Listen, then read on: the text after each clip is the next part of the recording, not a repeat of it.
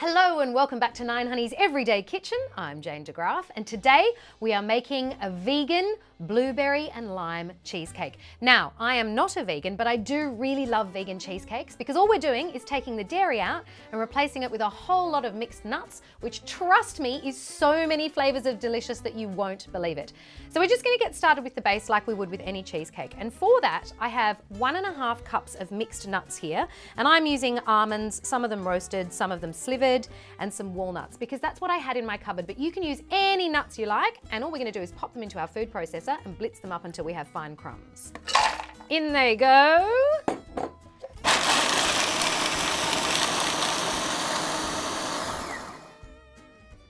So it is as quick as that. Those are our nut crumbs, which look like this. Look at that, fine and sandy and nutty. But you don't want to keep going until you have like an almond powder. What you want is some little crunchy bits in there. To that, I'm going to add 1.5 cups of desiccated coconut. In we go. And 1/4 cup of rice malt syrup. Now this is instead of honey or anything like that because that makes it vegan, but you could use honey. You could certainly use maple syrup if you wanted to, but the malt syrup helps it stick together, which is what we're after, so we'll pop that in. And then here I have 1 cup of medjool dates that I have softened and soaked in boiling water just for 5 minutes. You can use other dates, but they will need soaking a little bit longer. Medjool dates are the nice sticky ones that will help stick this together. So in we go. And now we're gonna blitz that all up until we have a paste that will line our cake tin.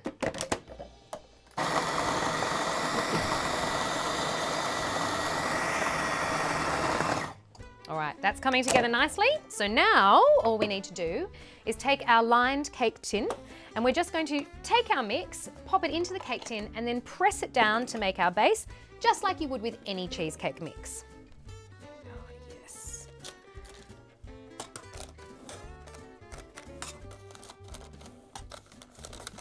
All right, so that is our cheesecake base pressed into our tin. That's gonna go into the fridge while we make our cheesecake filling. Now that we've made our base, it's time to make our alternative cheesecake filling. So what do you use when you can't use cream cheese for a cheesecake? Simple. You use cashew nuts that you've soaked overnight in cold water. This is 500 grams of cashew nuts and you can see they've sucked all that moisture back in and we're gonna blitz those up to make our alternative for cream cheese and it goes lovely and creamy and smooth. So to that, I'm going to add most of a tin of coconut cream. This has been chilled in the fridge overnight as well and what you get is this really thick topping and we just want the thick top part from the can to go in there. Look at that. Oh yeah, it will be most of the can, but don't put the wet stuff in because we want this to retain some density once we've blitzed it up. So there we go. In with that. I'm also going to add 1/2 cup of rice malt syrup. That is our sweetening agent. So in that goes. Then we're also just going to tip in with that 1/2 cup of coconut oil. This is the setting agent which will help us to get some stiffness to our cheesecake once we've chilled it. So in that goes and a dash of vanilla. There we go. Now this is the fun bit. We've got some serious blitzing to do to get this to the consistency that we want. So we're going to start like this and then we're going to use our poker to poke it all down and get a nice creamy consistency. Are you ready? Let's do it.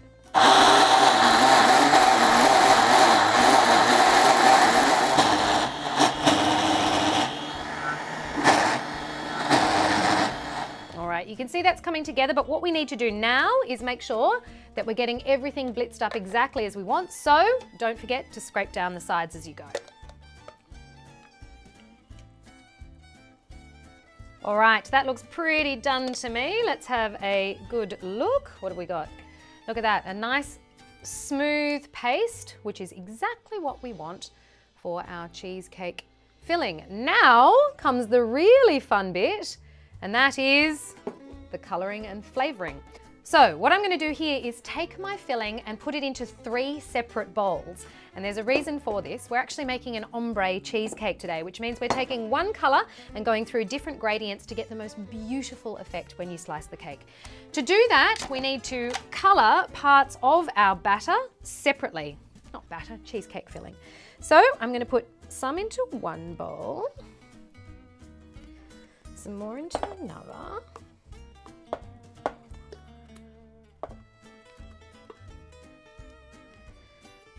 And get the rest and pop it into a third bowl. Okay, so we've got about a third of our filling in each of our bowls. Don't worry about it too much if you've got a little bit more or a little bit less. What we're going to do now is take our first bowl and we're going to flavour it with some lime zest and a little bit of lime juice. This is going to be our base layer of our beautiful cheesecake. So we'll mix that all in. There we go. That is delicious layer number one. Now, what I have here is some blueberries, and all I did to these was microwave them to get them really letting their juices out and then blitz them up. And what I'm going to do is I'm going to put a little bit into one bowl and I'm going to put a lot into the next bowl, just to give us some different colours to fill our cheesecake with. Are you ready? Let's do this one first. Let's put that in and see how we go. All right. There we go. Look at that. And I'm going to add some more to this one and make it darker again. Now you can actually do this with any berries that you like. If strawberries or raspberries are in season, or that's what you like, you can go ahead and colour it that way. It's entirely up to you, but I'm using blueberries because that's what I've got. Now you can see I've got two different shades of purple there, but I reckon I want to go darker again. So I'm going to add some more blueberries to this one. Okay, those are our three colours. I'm going to go and get my base and we're going to start our layering. Right, so we've got our base out of the fridge, and what I like to do is put the palest layer of our cheesecake filling in first, because it gives us nice contrast against the base when we slice the cake later. So we're going to scoop that in and then spread it out as flat as we can get it on our base. And then it will need to go into the fridge just for 10 minutes or so to let it set a little bit so that we can add our next layer and keep them separate while they're setting in the fridge. All right, that is layer one going into the fridge just for 10 minutes. Right, so that is 10-15 minutes in the fridge or freezer just to set our first layer, and now it's time to pop on our second layer. So in it goes.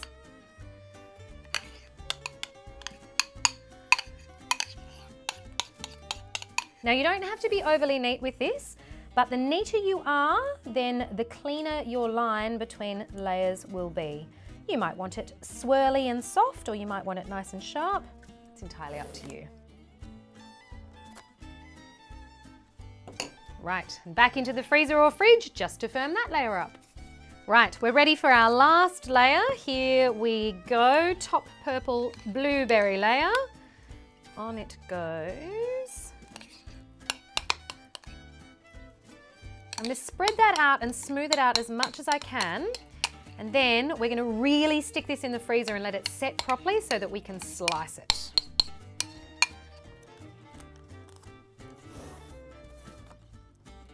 That is our final layer of vegan blueberry cheesecake. Now I'm going to pop that in the freezer for at least an hour. We really want it properly set so that we can take a nice big slice out of it and show off those layers. Well, here it is. It's been 2.5 hours in the fridge, and I reckon our beautiful cheesecake is ready to cut. So the first thing I need to do is this. I've got to peel this off. Oh yes, one, and the big reveal. Look at those layers. Isn't that beautiful? Oh, I am very pleased with how that's turned out, the big reveal. Now all that's left to do is decorate it. So what I have here is some bits and pieces. So some frozen blueberries, some flowers from my garden, some gold dust that you can just get at the supermarket, and some dragon fruit powder because I'm feeling fancy. This is not essential, but I tend to do this to my cakes because it looks so very pretty. Just do some of that over the top for the extra coloured effect. Now, as that gets damp with the moisture on the cake, the pink is going to bleed out into the top of our cake, which will look so beautiful. I am going to add some frozen blueberries because this is a blueberry cake. So we'll pop those. And now we need some gold dust all over the top of the cake for the little finishing touches. All right. Oh, if that's not looking like a celebration, I don't know what is. And now all we need is a couple of little sprigs of our beautiful flowers. You could turn up at any party with this cake and people would be So thrilled to see you. And there you go. How beautiful does that look? Oh, last thing to do now is to give it a cut and see how our beautiful layers turned out. What I have here is some hot water with my knife in it. That will just help with slicing of the cake. And then all that is left to say is good luck. Oh, yes. One. And two. And look at that. Thank you so much for joining me for 9Honey's Everyday Kitchen. I will see you next time, and you can leave me here with my beautiful piece of cake.